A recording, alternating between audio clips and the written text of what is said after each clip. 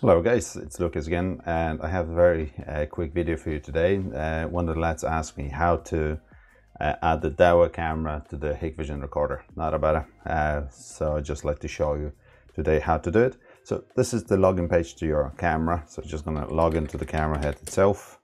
Once we're logged in, we go to the settings and we go to network settings. And in the network settings, you see there's a sub menu there, access platform. In access platform, we're looking for an ONVIF option on the top of the page. In the ONVIF, we just need to make sure the authentication is on. So make sure it's saved. So now we just need to log into the actual recorder. So at the recorder, the Hikvision recorder, you're just going to log in with whatever username and password is of your recorder. Once we're logged in, we go again configuration.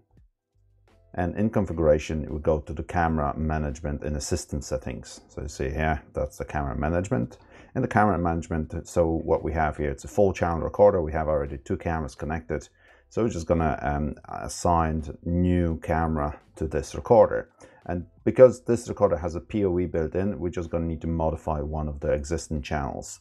So select the channel in question, modify, and we change it from plug and play to manual. And then get the ONVIF protocol listed. Usually the ONVIF protocol is connected with the port 80. So we need to make sure the port 80 is on, and we need to make sure the IP address is right. So the IP address of our camera. So we need to remember the IP address. So our camera IP address is whatever we have here. And we're just gonna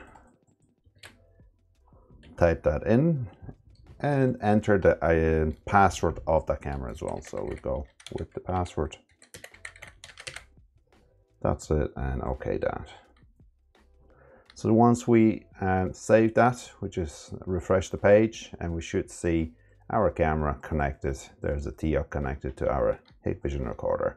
So at the recorder, we should be able to see the camera comes up straight away. So once we have the camera connected, there shouldn't be any problem whatsoever. You can do the recordings, you can do live view, playback, you can see it on your phone as well.